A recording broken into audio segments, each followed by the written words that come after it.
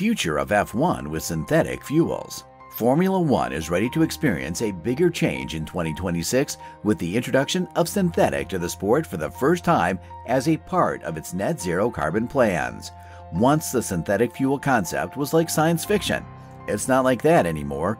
Even though this is new to Formula One, synthetic fuels are being used in many other sports categories like WRC and IndyCar.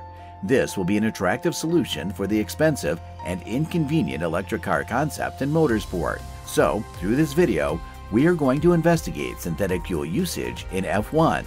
But before that, make sure to subscribe to our channel and click the bell icon to get more interesting updates about Formula One.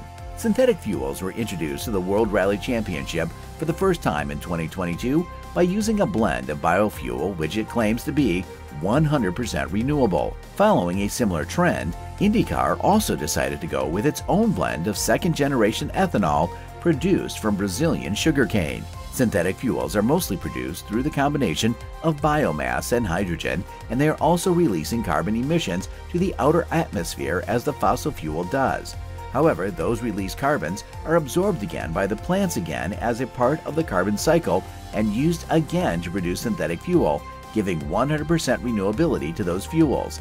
That's how this carbon concept is working, and no one can argue scientifically that international combustion engines powered with these synthetic fuels cause damage on the environment. However, this will be an extra burden on racing teams as synthetic fuels are much more expensive than ordinary fossil fuels. Outside racing, this will not be a good alternative to fossil fuels as it is expensive on one hand and not available in enough quantities to match with the global demand on the other hand. According to the projections, only 5 million road cars out of 287 million cars on the road will be run with synthetic fuels by 2035. Talking about the future of Formula One with synthetic fuel, F1's Chief Technical Officer, Pat Symonds, said, "It's been a fascinating challenge. At the time I was first talking to people about this, no one knew what I was talking about. And to be honest, I'm not sure I did really.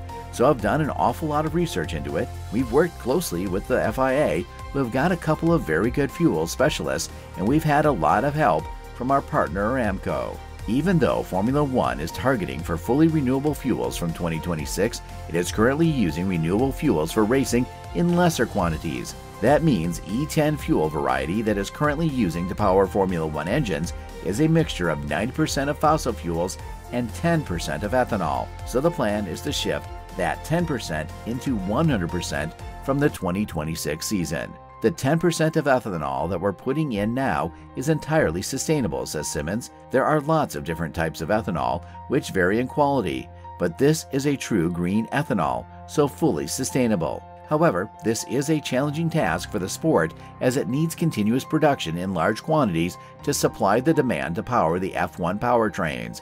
They have 3 more years to prepare the supply network to obtain a continuous supply. We've been working with Aramco and have now tested 39 surrogate blends of fuels. This has helped us understand the effects of the different types of blends that you can use in sustainable fuel.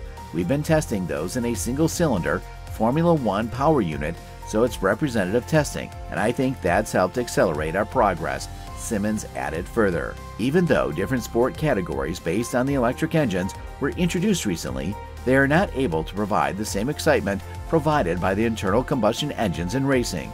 So this move towards synthetic fuels is a good decision by the motorsport industry to save its place within the future societies that prioritize sustainable goals. Managing Director of F1, Ross Brawn, also talked positively about replacing fossil fuels with synthetic fuels in the sport. He said, "We're working on an e-fuel where the carbon circle is completely neutral, so the carbon utilized to produce that fuel is the same quantity as the carbon emitted from the internal combustion engine.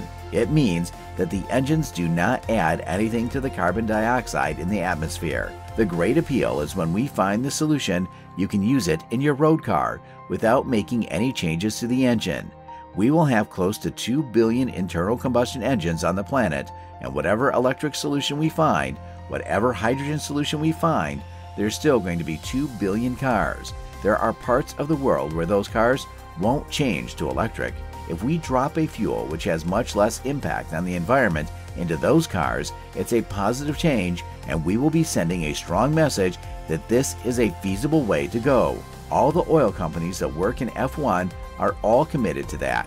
It will be a fantastic achievement and a fantastic message to the world that there are other solutions as well, Ross Brawn added further. Formula One is considered as the pinnacle of motorsports with its usage of the finest technology in the automobile industry over decades. It is the home for some of the cutting-edge technologies which introduced late into the road cars as well. It has produced most efficient power units and hybrid systems over the years, and this latest move towards synthetic fuels to help the green revolution will surely gift something new to the automobile industry in the near future. Formula One fuel partner Aramco has already started the initial processes related to synthetic oil production, and they will produce them from 2 plants which are expected to set up in Saudi Arabia and Spain. We have to wait 2 more seasons to feel the real power of synthetic fuel powered internal combustion engines. What do you think about the synthetic fuel usage in Formula One? Share your thoughts in the comments section below. That is the end of the story about synthetic fuels,